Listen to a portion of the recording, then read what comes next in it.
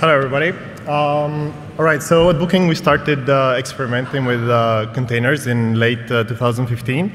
And we had a prototype by early 2016. It was an exploratory effort. It served its purpose. It proved that the containers technology has potential. So we decided to invest in a fully fledged container platform. We looked at what was available on the market at that time, and we decided to go with Openshift, mainly because back then they were ahead of vanilla Kubernetes with the enterprise features that they were offering, and we wanted. So we built a platform with that, we launched it. Things were fine, but after a while we noticed that our users were more and more unhappy.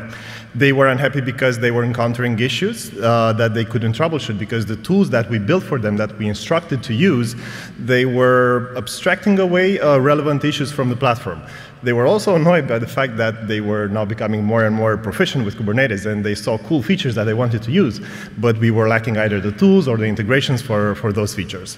Between the increasing number of support requests, the work on new integrations and tools and so on, the difficulty in troubleshooting some of the instability of the platform, we were in a pretty bad situation.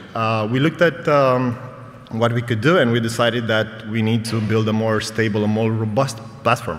So we decided to start from scratch, and then we build a platform and migrate the users when the time comes. The first step we took in that direction was to talk to the leadership team. The key takeaway there is that we had a good project plan. It had short cycles, it wasn't front-loaded, and once we started working on it, we were providing regular and verbose updates. This gave the leadership team the confidence that we were on top of things, that the image that they had about the progress of the project was the real thing. Now, before we could gain the trust of our users, which is the topic of this talk, we had to also regain our trust in our own platform. With the V2, with the Openshift version, we chose to do some things differently than we were doing in the rest of the infrastructure. We were running the control plane, for example, inside the cluster. We decided to move away from those things. We decided to go back to the way we knew how to do things. So now we're running the control plane on bare metal with systemd. We decided to also tackle the feature set. The key aspect there was that we wanted to reduce the number of moving parts. Now we are no longer running kubeproxy on the nodes, and we have directory addressable pods, so kind of like win-win. The fourth thing here is that we spent a lot of time on observability.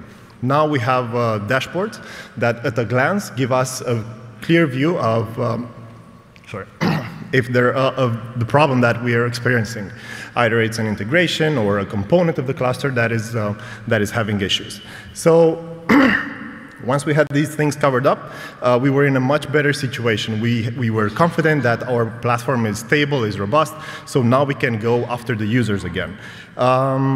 In order to regain their trust, the main approach there was to set a clear contract, just set clear expectations.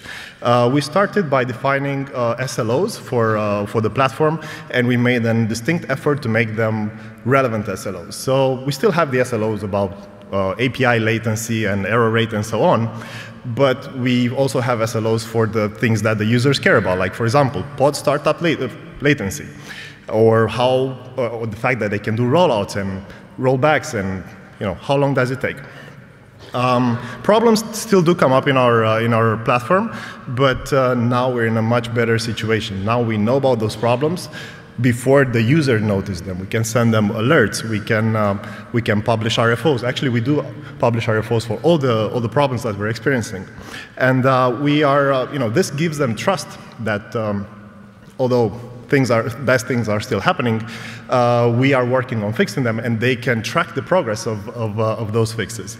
And last but not least, we asked our users to learn Kubernetes. This is a shift from the approach that we took before. Now we give them trainings, we give them extensive documentations, and this makes them feel empowered that if the problem comes up, then they are the first line of defense in bringing their application back online. That's it, in a quick wrap-up. If you want to talk more, you can find me on Twitter. You can check our blog. It has really cool posts. And of course, you can join us because we're also hiring. Thank you.